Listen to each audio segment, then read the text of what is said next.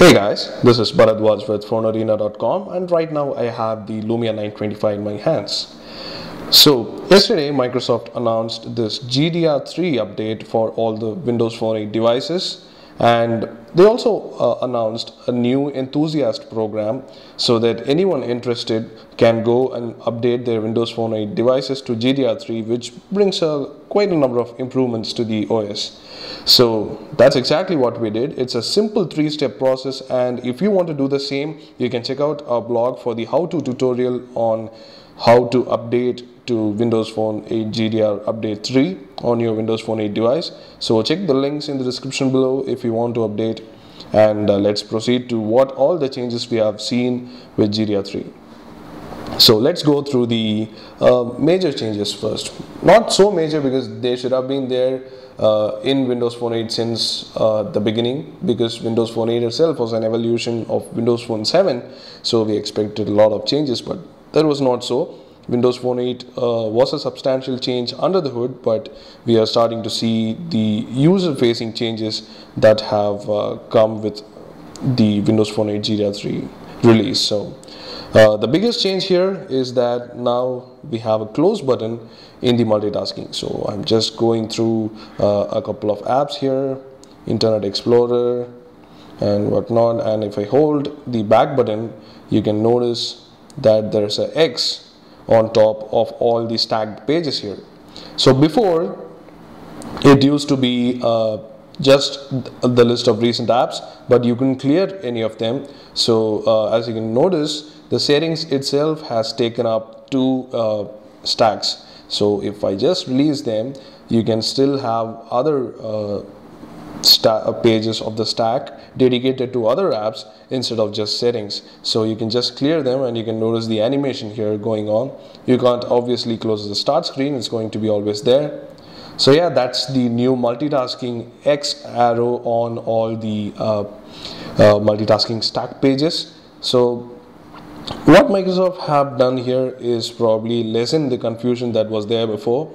Windows Phone 8 came with fast resume multitasking so that you could directly hop into any app's page just by clicking the tile. You didn't even need to go to the multitasking menu to do that, and you would even fast resume from the app list.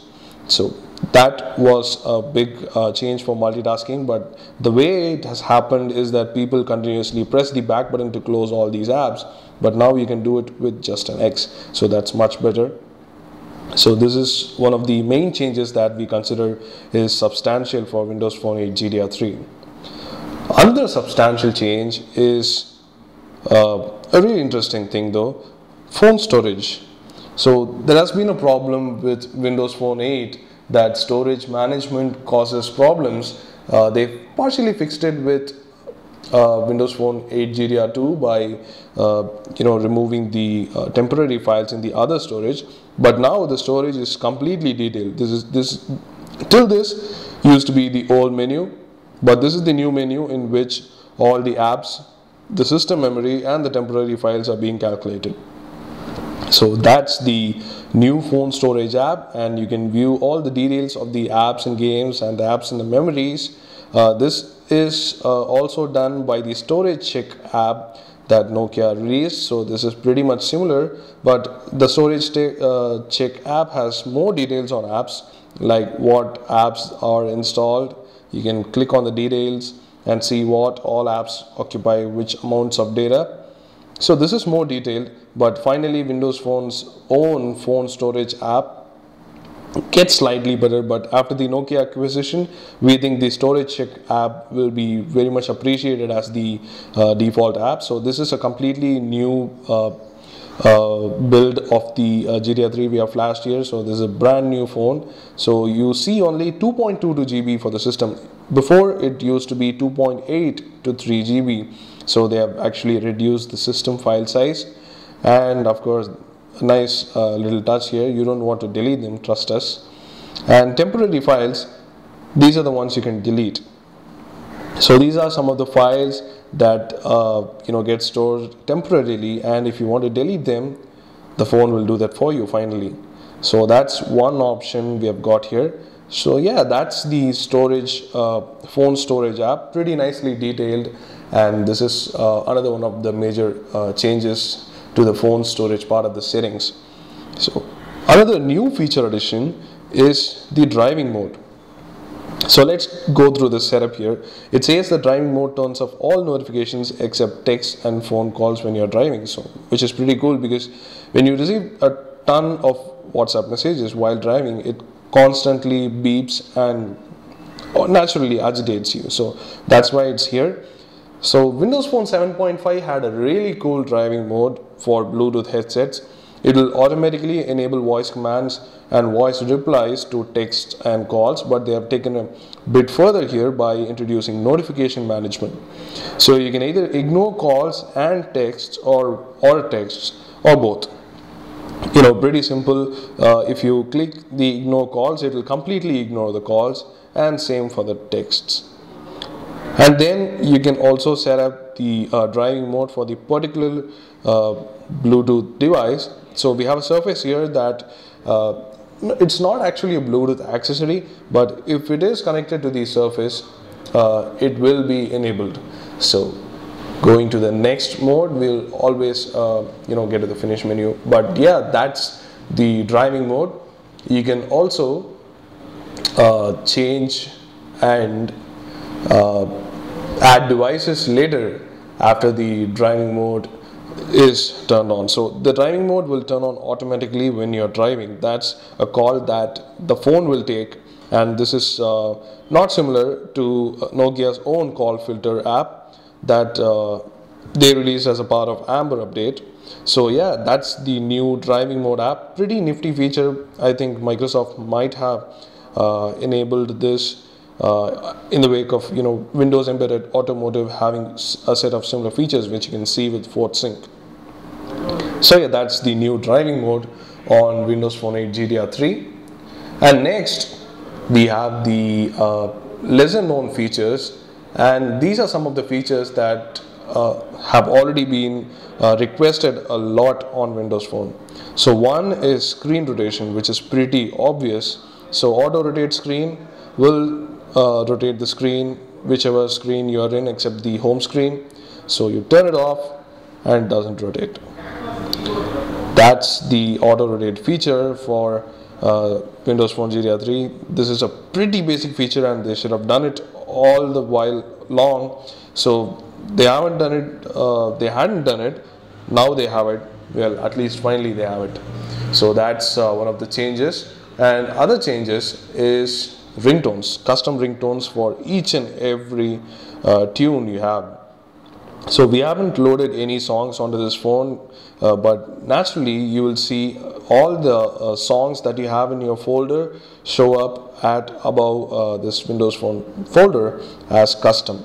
So you can choose any ringtone, you can load up any ringtone onto your phone and choose them as your own ringtone for not just calls. You can choose them for messages, emails, voicemails and reminders, anything you want. You can change them to custom ringtones. So that's one new change. Another minor change that should have been there since the beginning, but then yeah, they have finally done it. And a lesser known change is the advanced Bluetooth feature. So Microsoft faced a lot of requests that Bluetooth is not perfectly working on Windows Phone 8. Nokia did what they could. They added Bluetooth 4.0 support for many Amber devices. So Microsoft have finally done it. They have expanded the Bluetooth stack, and they have added a new connect in a different way to use speech with Bluetooth in my car option. So this is in correspondence with the driving mode, and of course a lot of cars need this. So that's why Microsoft have fixed it, and that's the new Bluetooth changes. And that's about it. That's all the changes that have come with Windows Phone 8 GDR3. There is also one more change, which is in respect to the internet sharing feature. So apart from Wi-Fi hotspot, you can also connect to your Windows 8.1 PC over Bluetooth. So that's what we tried, but we are not able to get it connected for a longer time to actually test it out. It frequently disconnects, and that's one feature that we have not been able to test it out, but other people are reporting that it is indeed working. But we expect an update to be rolled out to fix this bug of frequent disconnection with a surface. So yes, that's Windows Phone 8 GDR3. You can see the about page here for the exact number. So it's 8.0.10512.142. that's the OS version, and it does nothing to the firmware. So the Amber update is still here to stay. There is no change to the Amber update. Whatever you had, you cannot change. It will not change, which is for the good. And if you had installed all the apps, nothing will change. It's just an OS update, and it will update really easily and nicely. So what you have to do is go through a couple of hoops perhaps, and install the preview for developers app, and just enable preview for developers. So that's as simple as that. You will continue to receive all new OTA updates as a preview before the complete thing rolls out to everyone. So you've got early access, and if you think the features are substantial enough for you to change on your primary phone, then go ahead and do it. Go flash GDR3. We have got a nice tutorial upon our blog, so you can refer that too, and it's free. Do hit the like button if you like this video, and do hit the subscribe button if you want more videos like these. Thanks for watching, and let us know what you think in the comment section below.